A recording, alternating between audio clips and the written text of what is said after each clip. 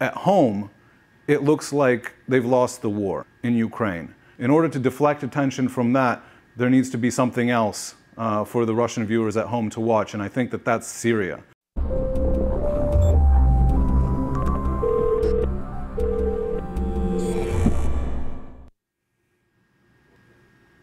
Hi everybody, I'm Simon Ostrovsky, a reporter for Vice News, and today I'm hosting On the Line. We're talking about Russia, and Russia has been in the news this week because they've started bombing a new country, Syria. And it's actually the first time that Russia has used its military outside of the former Soviet Union since the collapse of the Soviet Union. So a lot of people have had questions about what Russia's intentions are, where the Ukraine war is at, and what might be happening in the near future. And I'm going to try to answer those questions as best I can. We've got some callers here, and Michael Hopper, our producer, is going to introduce them and send me those questions over. Hey, yeah, Simon, thank you for coming on. I know you've been on it 4 times now. We're excited to have you back. So let's get started and say hello to our first caller, and that's Vukashin. Hey Simon, Vukashin here. I have 2 questions for you. First one, do you think that Russia is trying to shift world's attention from frozen conflict in Ukraine by intervening in Syria, or is it a push towards a new world of which Putin spoke in the UN? And my second question is, do you think that their approach will be somehow radically different than the United States-led coalition's approach? Thank you. Well, Vukashin, I think that for the question about their approach in Syria, whether it's going to be different, it is a yes and no answer, because on the one hand, they're using the same tactics as the international coalition that's included Britain and France and the United States, which is they soften up a target by bombing it relentlessly for a while, and then forces on the ground that are allied to the Western powers, rebels that are funded by them or supported by them, then go in and finish up the job. So in that sense, Russia's operating system is exactly the same.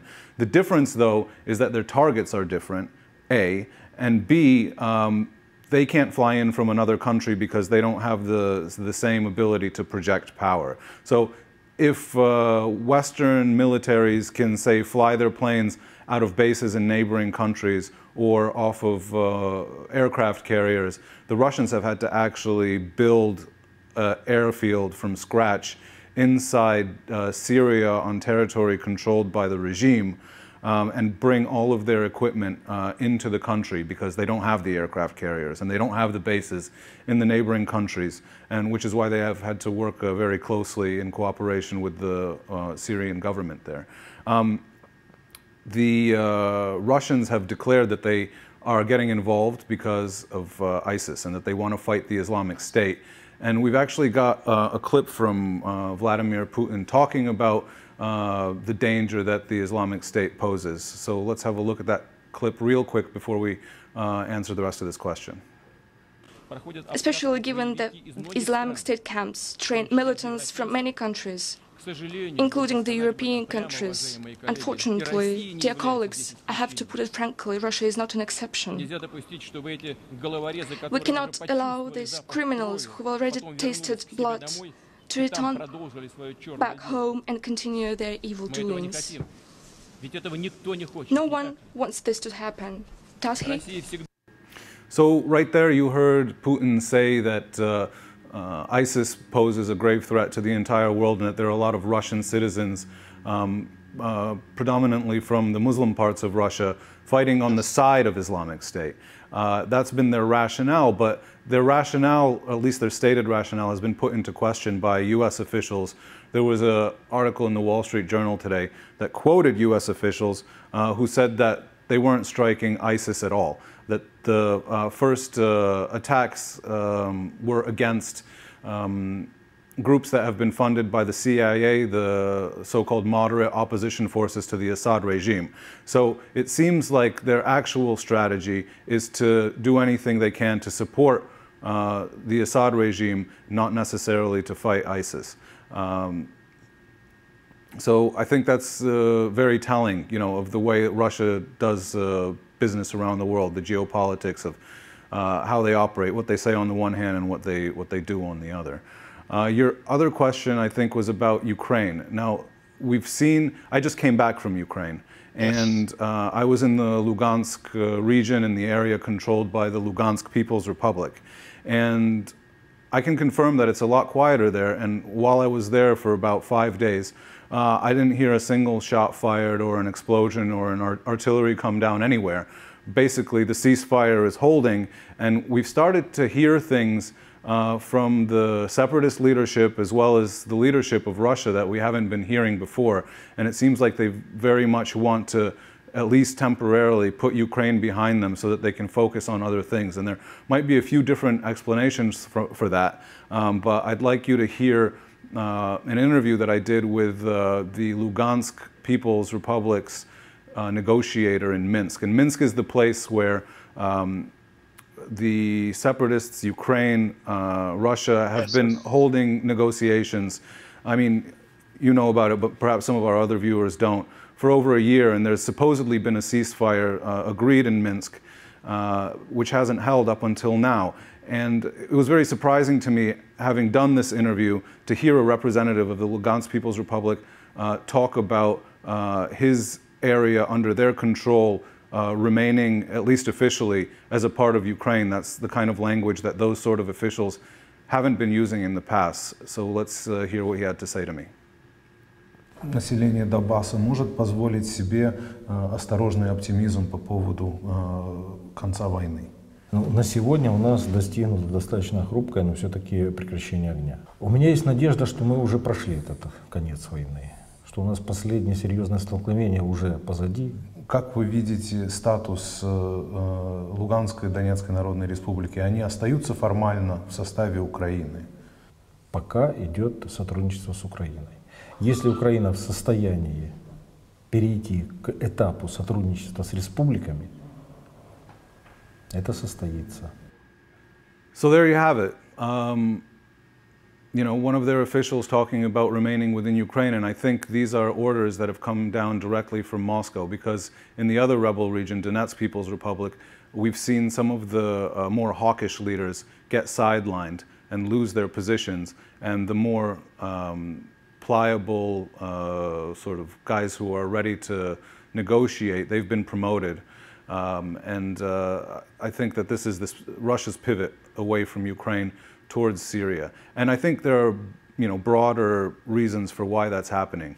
First of all, the Ukraine crisis has led to Russia's isolation and sanctions against Russia, which have really hurt the Russian economy, because not only are the sanctions going on, but the price of oil has fallen, which is Russia's main export. So Russia's been hit hard economically, and the only way that they could hope to ever see the sanctions get lifted is if the Minsk agreement is implemented. At least that's what the United States and the Europeans have said. So I think Russia right now is pushing for Minsk to happen.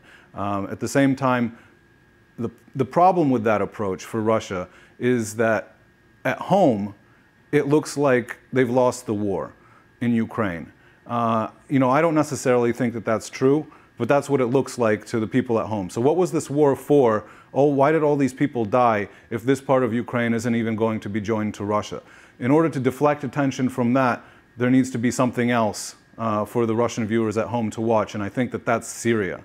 And we've seen, if you watch the Russian news these days, that literally, like sort of in a matter of a week, the faucet of Ukraine information has been turned off, and the faucet of Syria information has been turned on full throttle. And so now all of the airwaves in Russia are just talking about Syria, and it allows Vladimir Putin to also show that he's an important actor on the international stage. Great, thank you. All right, thank you, Vakashin. Really appreciate you coming on. So Simon, before we get to another caller on Skype, we got a lot of people on Twitter who are asking you questions, including Johan, who wants to know, what do you think the chances are of Russia wanting to protect Russians in other European countries in the future? And similar to that, we got Benjamin, who wants to know if you think Russia is going to make a military movement against the Baltic states, maybe something similar to like what we saw in Crimea. What are your thoughts about that? I think a military move against the Baltic states would be very unadvisable for Russia. I mean, a military move against any state is unadvisable for Russia, but, you know, Russia's been able to handle it so far. The Baltic countries, Estonia, Latvia, and Lithuania, are fully fledged members of NATO. NATO has a clause in its agreement called Article 5, which basically states that an attack on any member of NATO is an attack on all the members of NATO. So an attack on Estonia would equal an attack on the United States and Britain and France and all the rest of the NATO members. I don't think Russia is interested in that kind of a confrontation. So, you know, I don't really see that that's happening on the cards at all. All right, so I hope that answers those questions, guys. Tweet at us if it doesn't, and maybe Simon will answer it later. But, you know, until then, why don't we say hey to Ethan, who's calling us on Skype. Hey, Ethan. Hey, Simon. I have two questions. My first one is looking at the big picture, how will increased Russian support in Syria affect the Middle Eastern region in the long run? I think it's really too early to say exactly how all of this is going to play out. A lot of people have been drawing the comparison to the Soviet Union's involvement in Afghanistan, and which to some extent led to overreach and the collapse of the Soviet Union. But I think it's way too early to make that kind of a comparison, because the Russians are talking about strictly an air campaign. Now, they're on the ground a little bit because they've had to set up that airfield in Syria, and they've got you know, forces there, maybe 500 or 1,000 or maybe even up to a couple of thousand soldiers at that airfield to protect the airfield. But that's not a ground invasion. That's simply securing the area that they're operating from. Afghanistan was a huge ground war. And Syria is nowhere near that scale for Russia at the moment. So I guess, you know, today is the second day of Russian bombing runs. What kind of effect it's going to have, only time will tell. But Sergei Ivanov, who used to be the Russian defense minister and is currently the Putin's chief of staff, came out and spoke about Russia's aims in Syria, so we can have a listen to hear what he had to say. Речь идет исключительно об операции военно-воздушных сил Российской Федерации. Как уже говорил наш президент, использование вооруженных сил на сухопутном театре военных действий исключено. И военной целью операции является исключительно воздушная поддержка сирийских правительственных сил в их противодействии ИГИЛу. So again, we hear Sergei Ivanov talking about support for the government forces in Syria in their fight against Islamic State. But already it seems that those goals have been shown to be not the only goals, because Russia has been bombing other targets besides Islamic State. And if you watch the news, it's really interesting. In Russia in particular, they show those maps that we've all seen on the internet and on Twitter and on the news of these different patchwork of colors of who controls what in Syria. And sort of on the eastern side, it's mostly Islamic State, and then on the western side, it's mostly the regime, and then on the northern side, it's rebel forces that are against the regime, you know, and pockets of all of those mixed in throughout.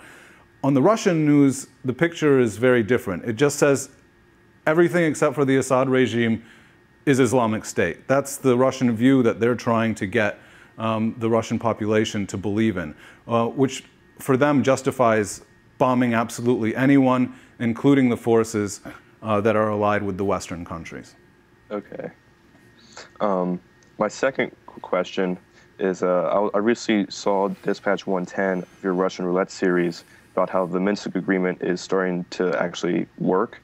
Now, as recently as August 11th of this year, the New York Times had a story on how the governments of the diplomats from the Russian government, the United States, and some Middle Eastern nations were having meetings about maybe a resolution to the situation in Syria.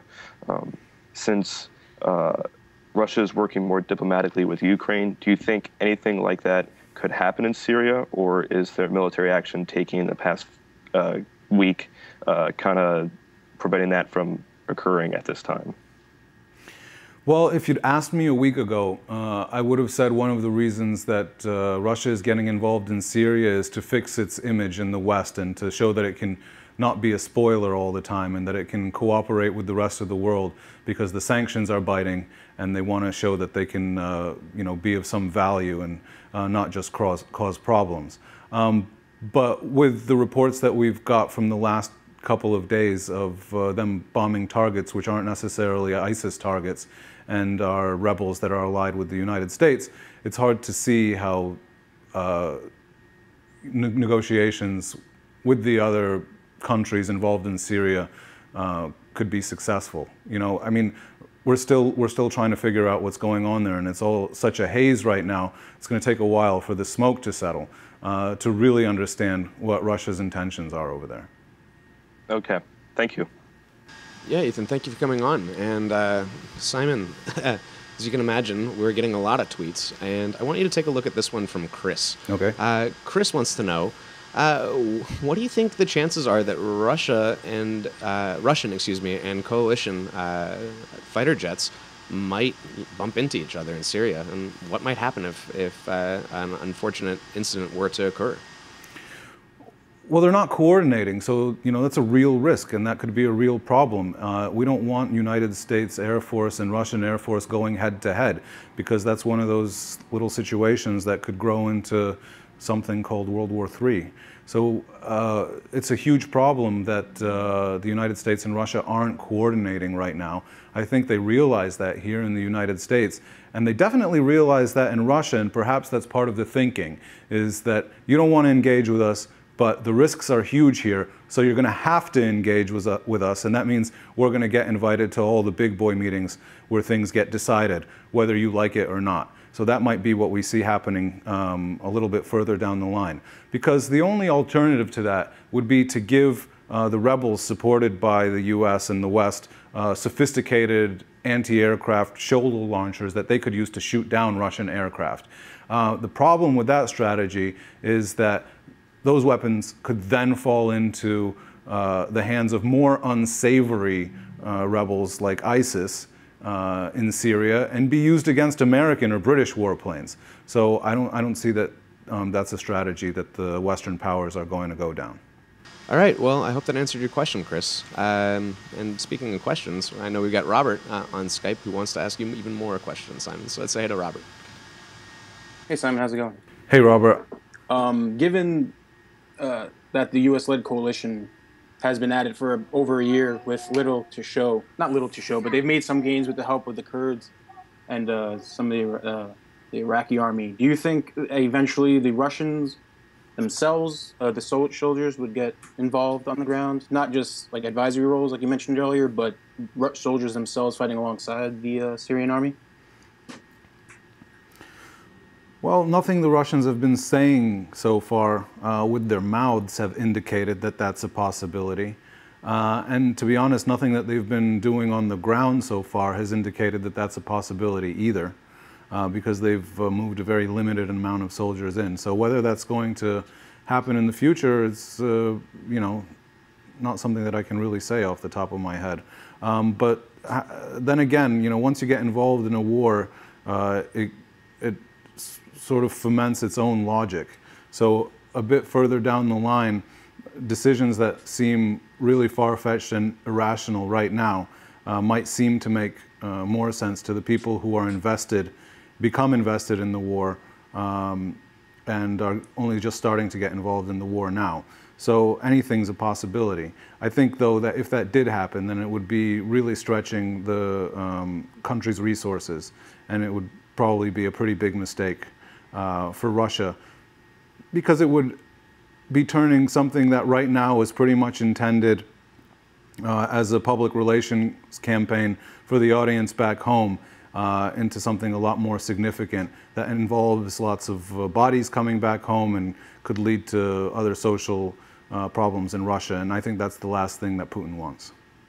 Okay, and I had another question, which again you touched upon earlier. Do you see the Russian Air Force openly bombing the FSA and groups that are not ISIS, like Al Qaeda as well? Do you foresee that having unintended consequences, such as increased arms being flowed to vetted groups? Maybe not man pads, but anti-tank missiles or heavier arms and things like that, which will make it harder for the Syrian army to take back that land? I'm not sure what your question is. Sorry.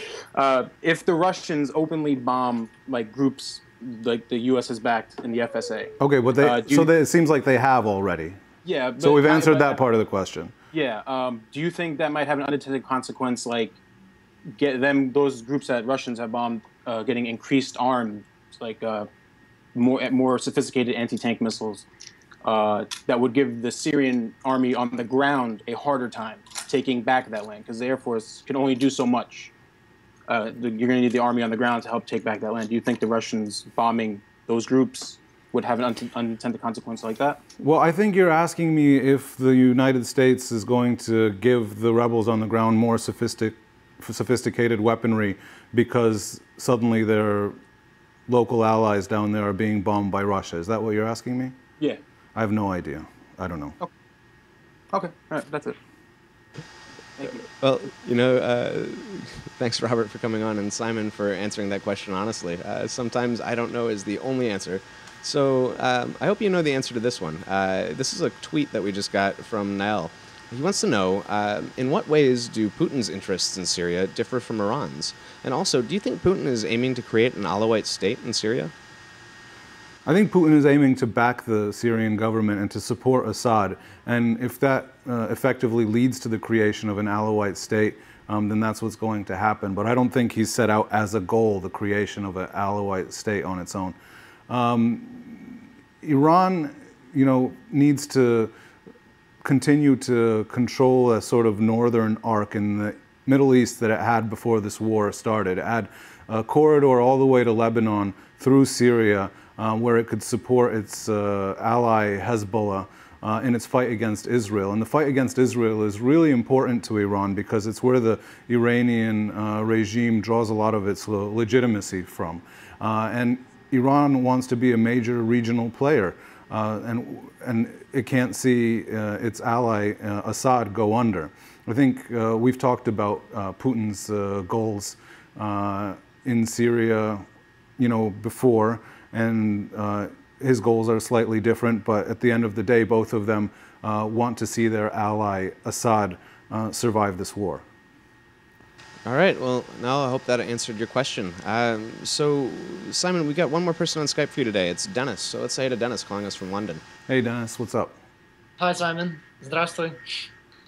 Anyways, so my question is more about the relationship between the U.S. and Russia, and what effect sanctions have had so far. Is it just affecting very specific groups in Russia, very specific individuals, or is it affecting like the broader population? I think the broader population is affected by the sanctions indirectly because in combination with the overall worsening economic situation, the sanctions are having more bite than they would have necessarily had. But a lot of the bite of the sanctions actually comes from Russia's own countermeasures to the sanctions, which seem a little bit counterproductive to me, which have been to ban a lot of food products that are imported from the European Union. And it's dressed up in Russia as if the ban on imports is actually part of the sanctions that the West has imposed against Russia. That's not actually true. Russia itself has banned cheeses and hams and all kinds of other things that come from the European Union. And that's driven food prices up. So, when you have the combination of the Russian ruble collapsing because of lower oil prices, and then food prices going up because of less competition on the marketplace, then that, at the end of the day, makes ordinary Russian people de facto poorer. The sanctions themselves were calibrated to hit people in Putin's inner circle. and they were also calibrated to hit important industries like the oil industry. Now, there's no ban on Russian oil exports as such, but there's a ban on imports of highly sophisticated technologies from the West that Russia needs in order to maintain the level of production of oil that it has right now. So those particular sanctions aren't going to have an immediate effect, but any Russian planners thinking about how they're going to operate a couple of years down the line realize that if they're not able to get those technologies that they need to do, for example, Arctic drilling in very difficult conditions, then they're not going to be able to maintain the level of oil production that they have right now, and that's going to lead to bigger problems in the future. All right. I kind of had a second question that has to do with that, which is, do you see any circumstances under which an end to the sanctions would be negotiated, considering the fact that even, let's say, in eastern Ukraine, the war is dying down, but Crimea still looks set to be a part of Russia, and a political solution is still a pretty distant reality. So is it going to be stuck in a limbo, or what do you see happening? Well, you know, the Western countries from the beginning have been pretty clear about the conditions under which the sanctions could be lifted. And it's the implementation of the Minsk Agreement. And the Minsk Agreement requires that I think the main part of the Minsk Agreement and the most difficult part of the Minsk Agreement to implement is the return of the Ukrainian-Russian border to Ukrainian control in the areas where right now it's controlled by Russia and the separatists. And that would essentially mean cutting off the separatist entities from Russia, from their supply base in Russia, from the military in Russia, and would pretty much spell the end of those separatist entities. So that's the biggest sort of clincher at the moment. If that doesn't happen, though, I don't think that the sanctions are going to be lifted either. And they've sort of separated the issue of Crimea. So in some sense, the operation in eastern Ukraine has already been successful for Russia, no matter what happens in eastern Ukraine, because it's deflected successfully discussion over the fate of Crimea. And all of the discussion has been over the fate of eastern Ukraine instead. All right, thanks. Yeah, and Dennis, thank you for coming on. And Simon, this is the best part of the show where I thank you for coming on and ask if you've got anything you want to tell our viewers at home.